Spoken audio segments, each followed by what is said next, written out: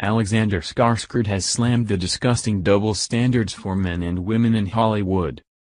The 41-year-old actor recently won praise for his role in hit U.S. TV series Big Little Lies, in which he starred with actresses including Reese Witherspoon and Nicole Kidman.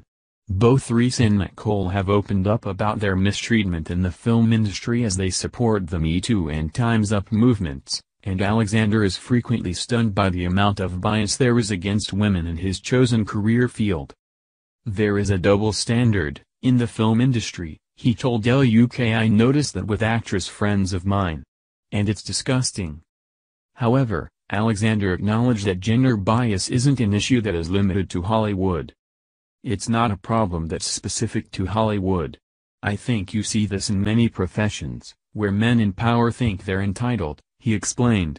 "So these women are very brave to talk about it, and I do believe it will fundamentally change things." Alexander credits his upbringing in Sweden for his outlook, adding, "I'm 100% feminist. Sweden is very progressive. In terms of equal rights, I think it's ahead of most countries."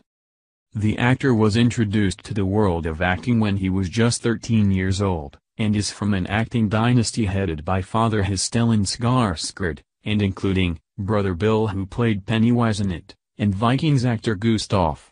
But growing up in the spotlight had its downsides, and it had a big effect on Alexander's self-confidence. "To have people talk about you and say, 'Well, this is who Alex is,' when I had no idea myself, it just f***ed with my self-confidence," he said.